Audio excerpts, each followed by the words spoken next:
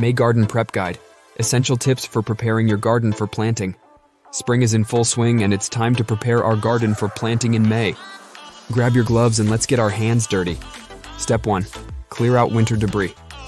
Start by removing dead leaves, twigs, and old mulch. Your garden needs a fresh canvas. Step 2. Soil enrichment. Mix in compost or well-rotted manure to enrich the soil. Healthy soil equal healthy plants. Step 3. Planning your layout. Sketch out a layout for your crops and flowers. Companion planting works wonders. Step 4. Check watering system. Make sure your irrigation system is ready to keep your plants hydrated all season. Step 5. Sunlight exposure. Position your beds where they will receive adequate sunlight for optimal growth. Step 6. Plant selection. Choose plants suitable for your climate and the season. May is perfect for tomatoes, peppers, and marigolds. Tip: rotate your crops from last year to prevent soil depletion.